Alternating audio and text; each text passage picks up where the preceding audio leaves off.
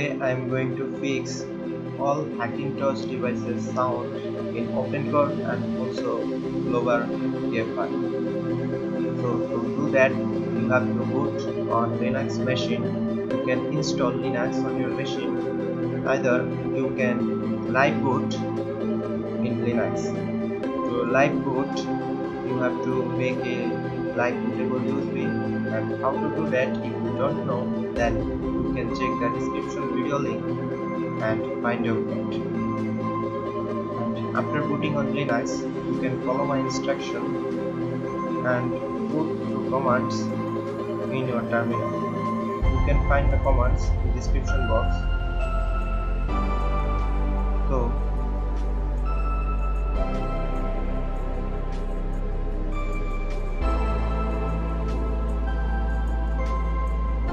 here you can see my LC number is 233 and type is speaker.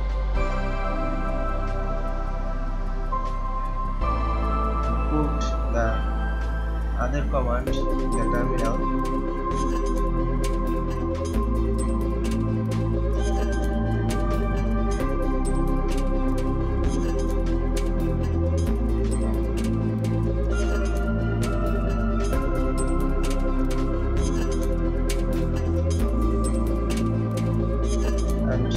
Here you can see my audio CM number is 2V8.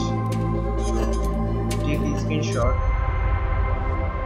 and reboot on your Hackintosh.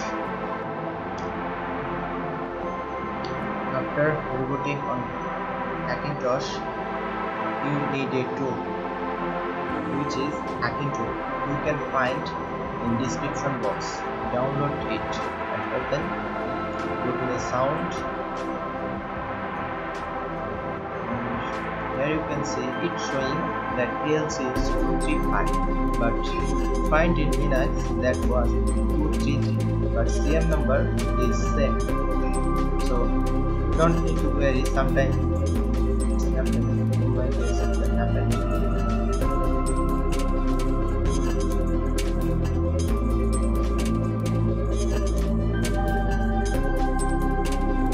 Go to the Safari and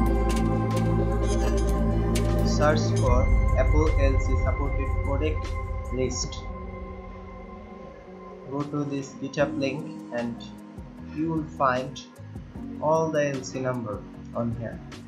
So if you find the same number on Linux and Hackintosh, that's good, use that. And if you find two different types, so you have to try both of numbers. So I copied both of numbers and I have to try all these numbers. One of them will work perfectly for my Hackintosh. Copy it.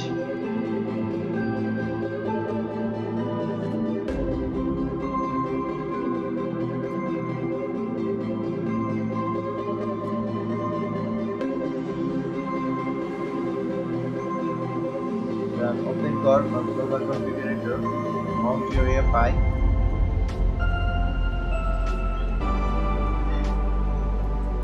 and go to the config list, device properties,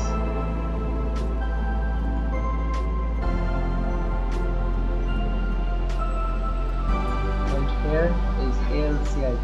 You have to put these numbers one by one and rebooting and find which number is working for you.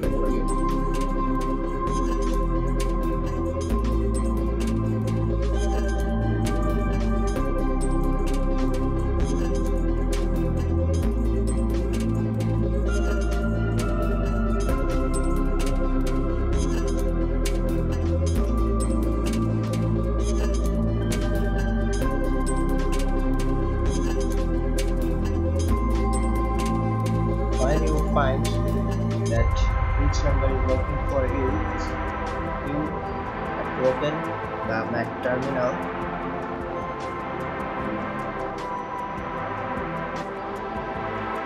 and type the command and put the number which you find. here you can see my number is 99 and the output of the 63. So you have to put the 63 and more 60 from left to right. So that will be the layout ID for your audio device. So what you have to do, go to the device properties and sound, you have to put the layout ID. And from grep you have to delete the lspci from boot, and that's it, your audio is fixed. But remember one thing, when you reboot from your Windows, sometimes you find that your audio will not work. So that's not an issue, that's the problem, you are not using a correct number. When you find that problem, then try another number and try it day by day, you will find correct. So that's it, that's the easiest way to find your LC audio layout ID. So thanks for watching and subscribe my channel.